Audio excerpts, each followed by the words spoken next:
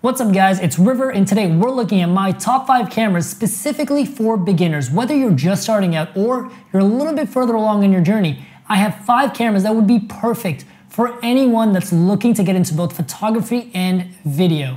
And I also made sure to make all of these cameras extremely affordable and give you a really good value for your money. So let's do a deep dive and find the perfect starter camera for you. Let's get into it.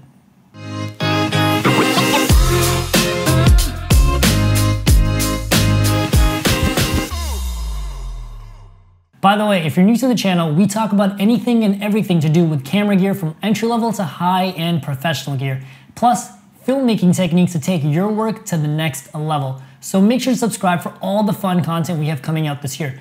Also, I'm leaving links down below in the description to all the cameras that we talk about today, plus gear that I personally use to make all my work. Let's get into the video. The first camera on our list is the Canon T7, also known as the world's best-selling DSLR camera. Why? Because it has an amazing 24 megapixel sensor, amazing Canon colors, great autofocus for photos, and it's also extremely affordable. This is the camera that I recommend to most beginners that are just starting out with photo and video. As for photos, it does 5 frames per second with continuous autofocus in full RAW. At this price point, that's really impressive. This camera is really well suited for fashion, portraits, lifestyle, basically anything that doesn't have a lot of movement. I would not use this camera for sports or action. In terms of video, it does full HD at 24 and 30 frames per second with 60 frames per second at 720p. It's unfortunate that they don't have 60 frames per second in full HD, but at this price point, I'm not that upset. When it comes to autofocus in this camera, for photos, it is fabulous. It is literally impossible to get an autofocus shot. But with video, it does tend to struggle quite a bit. It's not quite sticky, and it cannot track objects or faces. I would definitely use this camera in manual focus when it comes to video.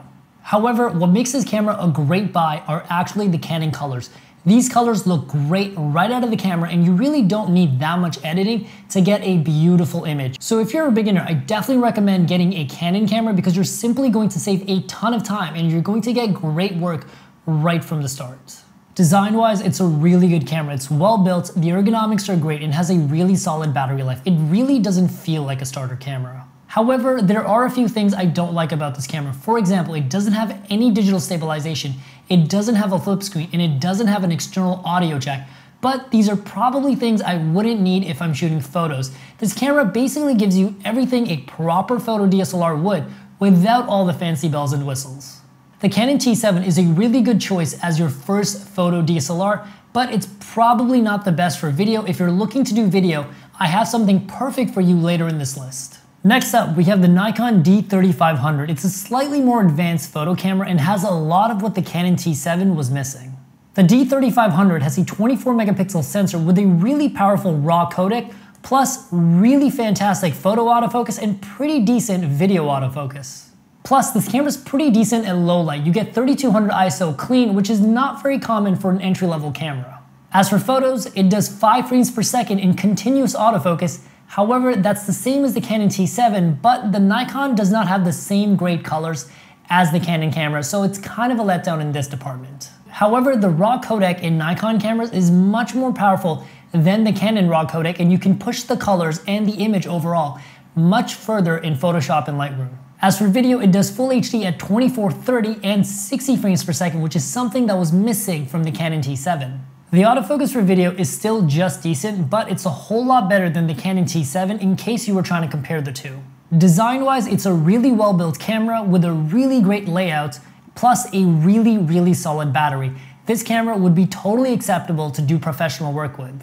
And this camera has all the shortcut buttons that I would normally expect to find on my professional DSLR, which makes it extremely easy to use. Sadly, this camera still doesn't have an audio jack or a flip-out screen. However, it does have a built-in guide mode that actually teaches you how to use this camera and teaches you how to do good photography. It's extremely helpful if you're a beginner. The Nikon D3500 is perfect for a beginner that wants a little bit more horsepower in their starter camera, but they still want to maintain an affordable price point. If you're interested in buying a camera that you would normally have to pay hundreds, if not thousands of dollars for, I have some great news for you. A lot of you guys know me as the guy on YouTube that reviews cameras, but I've actually been a director and cinematographer working in the film industry for many years. I've traveled all over the globe to shoot projects, and I've worked with some of the biggest brands out there. Not only that, I've also helped dozens of my friends get into video and photography as a hobby, but also turn into a high-paying side hustle. So I wanted to help. I wanted to show you guys step by step how to take your beginner or intermediate level camera and turn that into a high-paying side hustle. Probably the #1 reason I hear from people as to why they don't start making money with photography and video, which they love to do, is that they don't have time or money to invest. The camera itself is already a pretty big investment, so I made this course exactly for those people. Someone who doesn't feel comfortable or doesn't want to quit their job right now, but still wants to make a few $1,000s a month, but only working a few weekends. You might be a student who already owns a camera and wants to make a little bit of money, or you might be an accountant or engineer who loves their job but just wants to make a little bit of side cash for something you want to buy down the road, or you might be somebody that wants to make a career out of photography and video and wants to get the best start possible in the industry. You can get started with the camera you already own or the camera you're about to buy at the end of this video.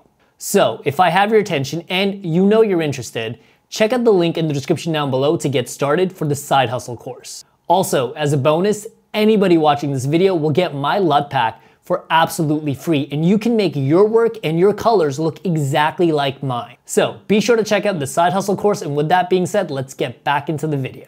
Next up, we have the Sony A6000 and its older brother, the Sony A6100.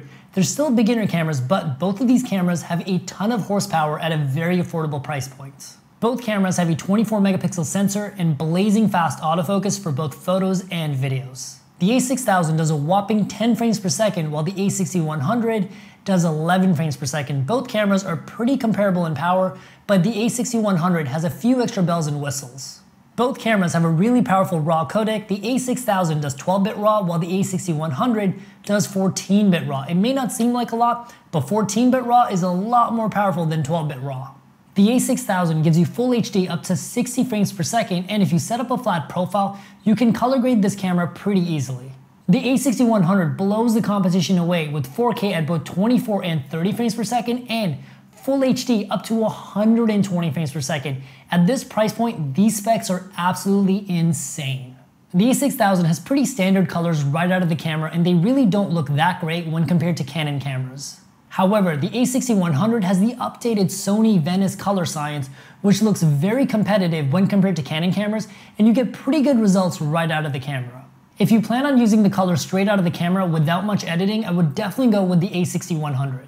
Both cameras are well made, nice and compact, and really well designed. However, the menu system can be a little bit complex. The one thing missing from both of these cameras is the lack of a microphone input. It would have been really nice to see on these cameras because they're both really good video cameras. However, I don't think that's necessarily a problem. If you're doing a music video, you're going to be syncing up your audio in post anyways, and you're not going to be recording any audio on set. If you're doing a narrative film, you can use the internal mics for scratch audio and then sync up your audio later from your sound guy. So I don't think the lack of external audio is an issue, but it would have been really nice to see. The A6000 has a pretty decent tilt screen for high and low shots. However, the A6100 has a full flip-up screen that actually allows you to see yourself. This is a really nice addition. Both cameras are really well priced with a ton of horsepower and raw speed. If you're a beginner that wants a camera that can kind of do it all, this camera is definitely for you. And the next camera is the Canon SL2. It's a slightly older camera, but it is still a fantastic value as a beginner. The SL2 has a 24 megapixel sensor and it does the standard 5 frames per second in full RAW with continuous autofocus. But where this camera really shines is video. If you wanted something like the Canon T7, but with all the bells and whistles for video, this camera is for you. This camera does full HD at 24, 30, and 60 frames per second with dual pixel autofocus, which is a fantastic autofocusing system specifically for video. It does a fantastic job, it's extremely reliable, and very easy to use. Plus, it has digital image stabilization, which makes a huge difference when it comes to shooting video. Sadly, the SL2 does not have 4K, however, most Canon cameras tend to do a huge crop on their sensor when you go into 4K mode, except for the Canon 90D, and I don't like the 4K in most Canon cameras. If you want 4K at this price point, I would definitely go with the Sony A6100. The Canon SL3, which is the update to the Canon SL2, does have 4K, however, I don't think that camera is worth the money and the 4K does not look very good. The dual pixel autofocus in the Canon cameras does a fantastic job with both photos and videos, and it's pretty neck and neck with the Sony cameras. However, I prefer the Canon camera's dual pixel autofocus simply because the autofocus pulls are very organic and it seems like a person changing focus rather than a robot. And when it comes to build and design, it's pretty much exactly the same as most Canon DSLRs. It's well made, well designed, the ergonomics are great, you really can't go wrong with a Canon camera. And two things that I absolutely loved about this camera were a flip screen for high and low angle shots and also being able to see yourself, plus an external microphone input for better audio. These two things make this such a good video camera and a great value. For both photos and videos, you could use this camera to shoot food, fashion, small commercials, food, vlogging, whatever your creative heart desires, this camera has you covered.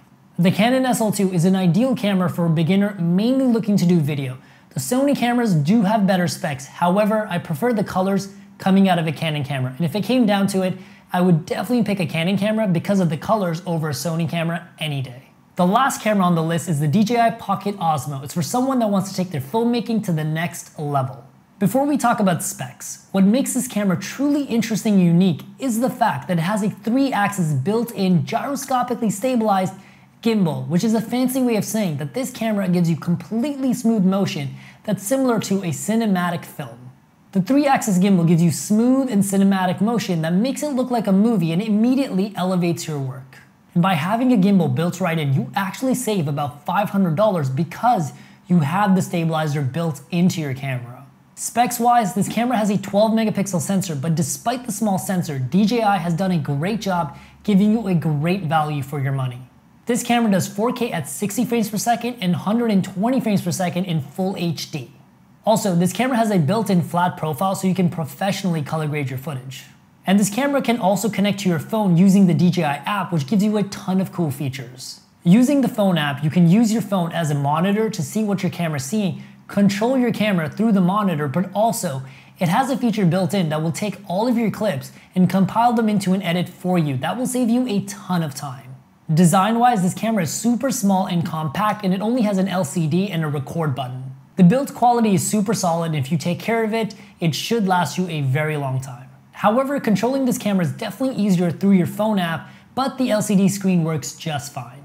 Sadly, this camera does not have a built-in audio jack. However, you can buy a $50 attachment that does give you an audio jack.